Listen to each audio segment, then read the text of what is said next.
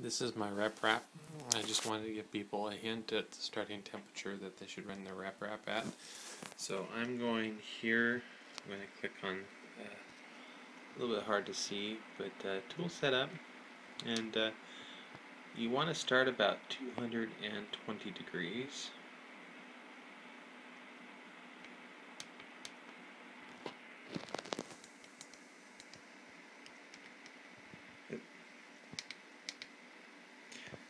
And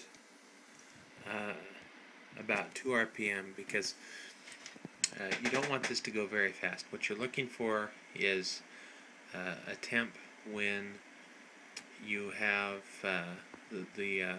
your flow stops.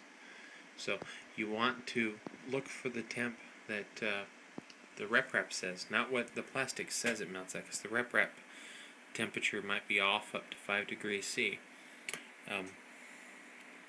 So this actually was 222, but that's okay.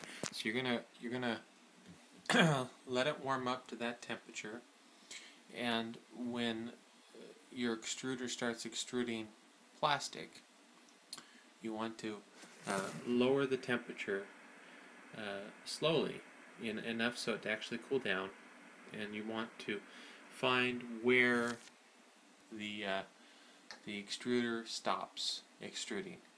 And then you take that temperature, then you add 2 degrees C to it, and that is your starting temperature. That will make all the difference in the world for when you print rafts and for when you print bridges. So for all those people that are having deformed items that have hollow parts, this is part of why. It's because your plastic's too hot and it's melting into a goo instead of kind of a liquid string. You want something that when it comes out, it's pretty much gooey but also kind of solid, that's strong. So hope that helps. That's for one setting for SkeinForge. That is your raft temperature and your support temperature.